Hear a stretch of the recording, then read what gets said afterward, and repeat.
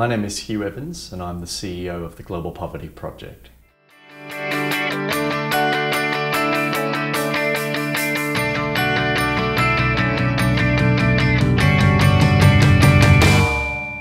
The first advice I'd give to any young woman who's passionate about these issues is that there are amazing women in development who serve as incredible role models.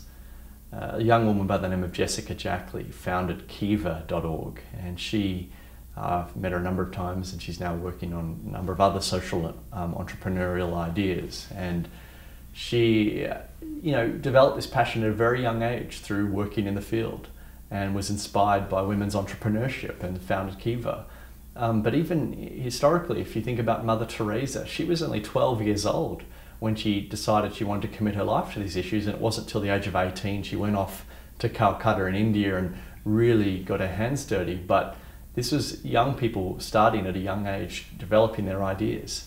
And I think that even the likes of Carol Bellamy, the likes of people like the head of the United Nations Foundation, Kathy Calvin, these are all great women who have dedicated their lives to issues of poverty alleviation, promoting the Millennium Development Goals and ending extreme poverty.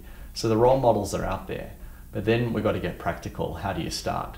And my advice would be to anyone that you have to start, not necessarily, it all depends. If you have developed a career in parallel already, then you might have the opportunity to step into a development agency at a senior level, but most people haven't.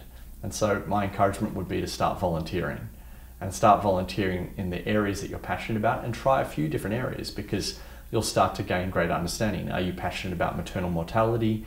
Are you passionate about child rights? Are you passionate about water security? Are you passionate about microfinance?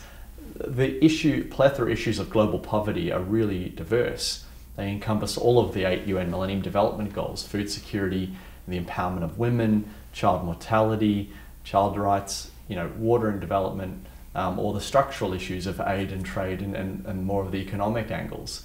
All of these issues are relevant to people on an everyday level, and so start volunteering, and then through that volunteering experience, really be very committed to it, and gain, I think, a sense of commitment to how you believe change occurs in the world. I obviously have a very strong opinion on how change occurs, but it's important for you to grapple not just with what your profession is, but a much more profound question is how does change occur, and how does your profession impact on how change occurs?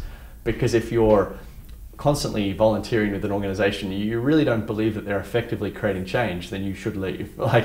You need to focus on organizations that are extremely effective in creating change in the way in which you believe change occurs. And so that's a far more profound question I'd encourage any person who's starting out in this industry to grapple with, and use volunteering as the inroad to achieve that.